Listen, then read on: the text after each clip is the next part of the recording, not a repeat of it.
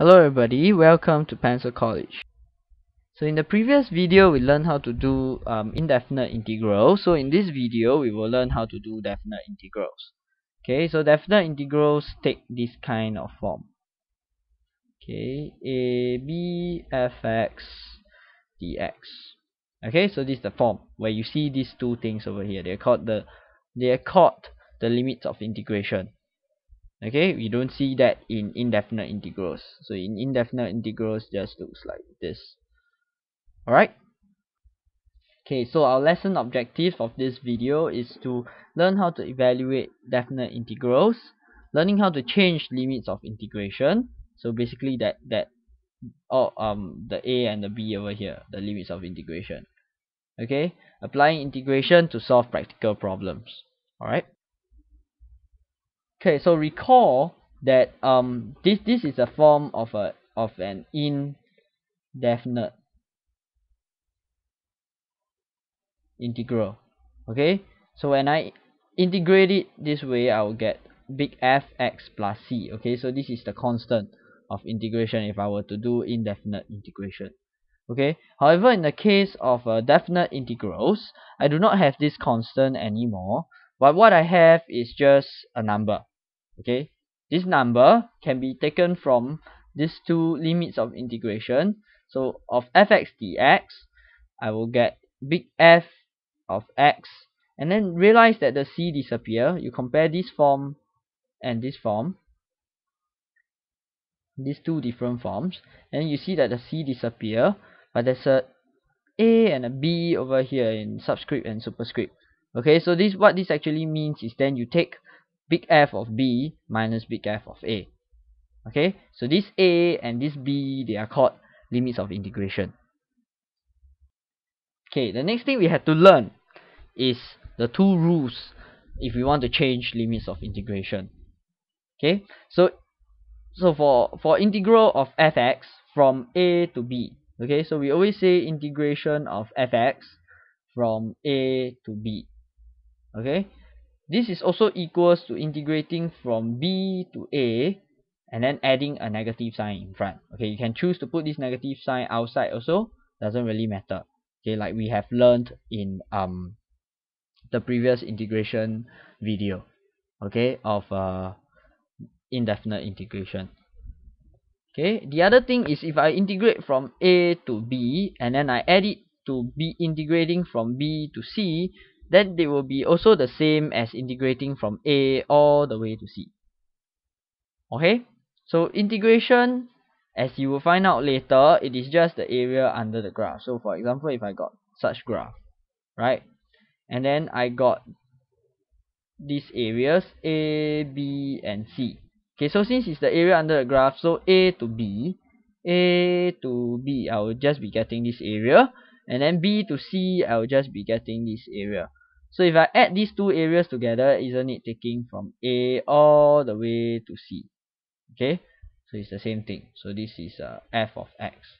Okay, so the big F of x gives the area. Okay, if I sub in a's and b's and c's, okay, into this, we can try out one example. Then integrate the function y equals to x plus 3 square from x equals to 1 to x equals to 2, and then after that do it from 2 to 3, and then hence or otherwise we find the integral of the function from x equals to 1 to 3. Okay, so now let's do the integration from 1 to 2 first. Okay, so this will be 2x plus 3 whole thing square dx, and then we learn how to integrate such things, right? So this is just taking the power to a higher power, and then after that we divide it by the new power, and then of course the 2 in front.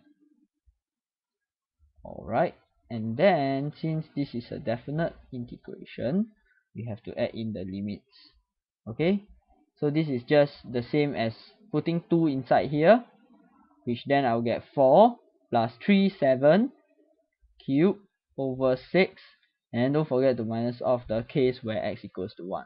So 2 times 1, 2 plus 5, plus 3, 5 cube it, I'll have 5 cubed over 6.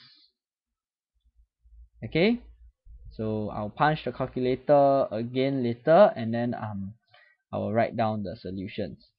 Okay, so 1 2, so now we had to do from 2 to 3, okay, of 2x plus 3 square dx. Okay, so this is then, oh, if you integrate it, then you would expect the same answer, right, since the fx is the same. So when you integrate, you should get the same thing, 3 times 2, and then this time you do it from 2 all the way to 3. Okay, so what you have here is 9 cube over 6 minus away 7 cube over 6. Okay, I'll punch the calculator and give you the answer later. So, and then I also want to do from 1 to 3. Okay, just to show you, 1 to 3 of 2x plus 3 square dx. This will be the same thing, 2x plus 3 cube over 3 times 2, and then now I go from 1 to 3.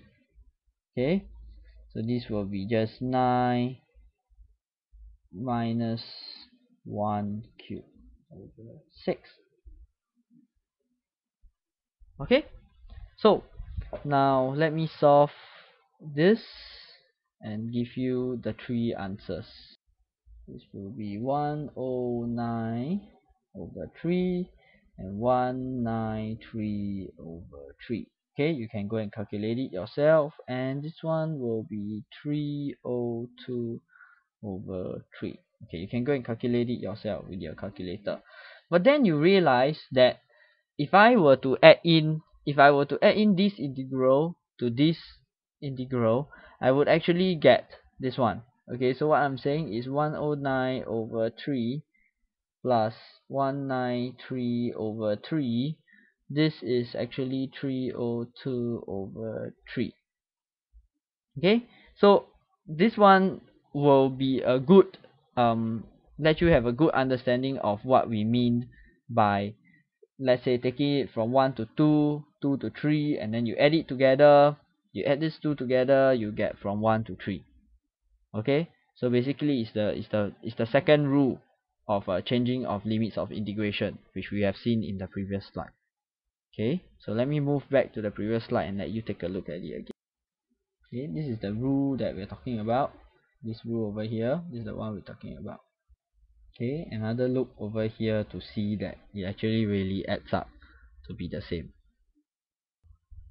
Okay, another example. Integrate the function y equals to absolute value of x from minus 1, x equals to minus 1 to x equals to 2. So, remember, x equals to absolute value of x. Okay, so this is for when x is less than 0, then we take the negative x value, right? For x is more than 0, then we take the positive x value. So this is what the modulus function does. Okay, let me erase this and rewrite it. It's very untidy. Okay, negative x. Okay, so if I were to integrate this function, so what I want to do is I would want to integrate. So I know that this function, right, anything that is less than 0, I have to take the positive of it. Okay, so if I were to integrate y from minus 1 to 2 dx, then what I'm doing is I'm integrating absolute value of x dx from minus 1 to 2. However, there are two different functions in these two regimes. Okay, so from -1 to 0, I will have to actually integrate minus x dx, okay, from the definition of the absolute value, okay. And then after that, from 0 to 2, then I integrate x, okay, because you realize that your graphs actually look like this, okay. So in this regime, actually, if I take x, I will get something like this. I will be using this part, which is wrong, because I want this part, not this part, which is a negative area, okay. And then of course, this is 1, this is 2, I also want this part, okay. So integrate this thing, I would get x squared over 2, and then I will get negative x squared over 2, okay, from -1 to 0, plus over here I will get x squared over 2 from 0 to 2, okay. Evaluating this